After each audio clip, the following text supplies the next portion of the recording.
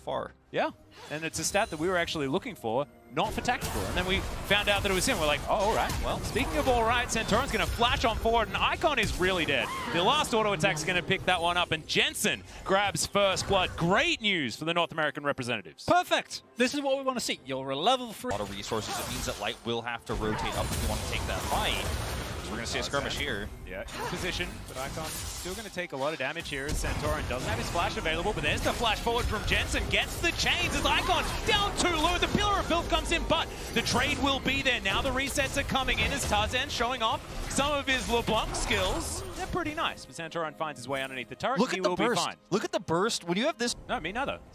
But LNG do have a lot of tools as the game goes on. As Icon's in so much trouble, Jensen looks for the autos. Frozen Tomb comes in. Icon's going to self-cast it, but there's the next round of spells, and Jensen gets the solo. This is not supposed to happen. This is the counter matchup.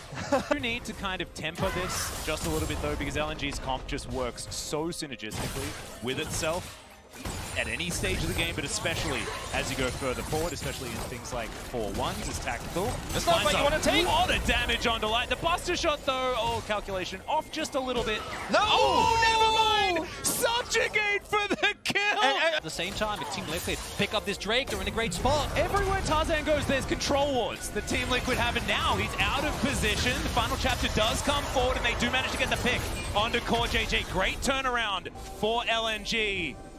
As TL, they did have the information, but unfortunately it wasn't what they wanted, as Light now taking so much damage. Arcane Shift, but there's the rocket jump. Tactical not going to be able to follow underneath the turret. Once Tactical has that third item online, it's another chain gonna land there. As the flash forward from CoreJJ finds everyone in the Magnet Storm. Now Tarzan trying to get himself out of there, but now Tactical's getting the resets, dodging the Mystic Shots as Light is gonna have to get himself the heck out of there. He still has his flash, but they may not have. Gets into range of that inhibitor turret, she'll blow it up so quickly, so you have to respond, and that's when that side lane pressure now from Jensen in the mid lane. Alphari's there with them, like, which one are you going to lose, LNG? Because you're going to lose one of these. Well, maybe both, and that would be all 3 of the inhibitor turrets going down as Tarzan once again way too low. Hysterics is going to get popped. This could be the opportunity for TL to push all the way in. They've got a siege minion here. Make that 2. That is going to be the inhibitor turret going down. I mean, LNG, yeah, they're waiting for mistakes. I don't think TL's made one all game, as now we've got the flanking teleport. Icon looking for his opportunity, gets right into the middle, hasn't pressed the R button, waits until the very last moment. Jensen distorts his way out. Icon uses his stopwatch, but it just doesn't mean anything. TL just wiped the floor with him. Yeah, CoreJJ's gone, but they've lost Icon. They've lost Tarzan. I mean, Icon's ultimate there was so sad. It didn't feel like it even went off there. Didn't feel like it even happened. Had such a low impact. He's so far behind as LNG now. Now, looking for a potential flank. Final chapter available very, very soon. Look for at the Iwandy. wave. Bot lane's pushing. Yeah, they're on a timer. LNG, they need to start this one off. Now going to do it. Icon.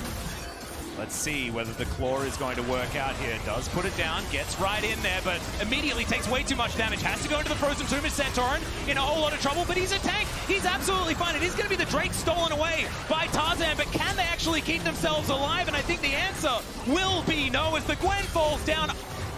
Jensen might need to be a little bit more careful there, but now go teleports. We're finishing the game. Tarzan looks to try and cancel, but no, Graves is already in the base and he does so much damage.